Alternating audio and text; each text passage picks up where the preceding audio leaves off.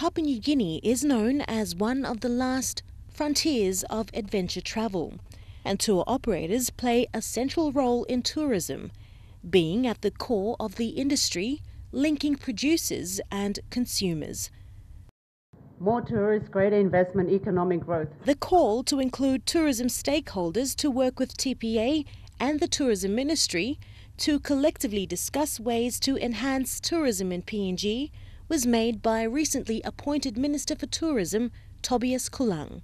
Most thing is to listen to the stakeholders, the people that own the industry, it's the private sector, and getting the views as to how we can market PNG as a tourism destination effectively.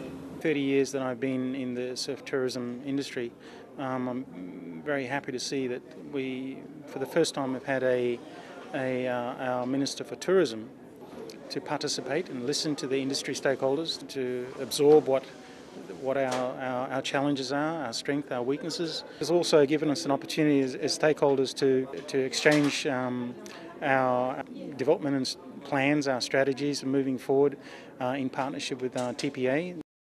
Recognising the vital role played by inbound tour operators in the healthy growth and promotion of tourism, Minister Kulang is determined to allow tour operators to be part of the decision-making process to further develop tourism.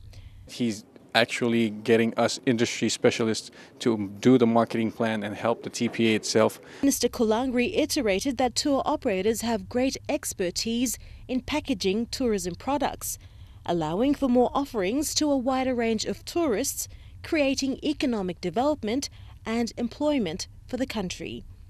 Sasha Pesilovo, National EMTV News.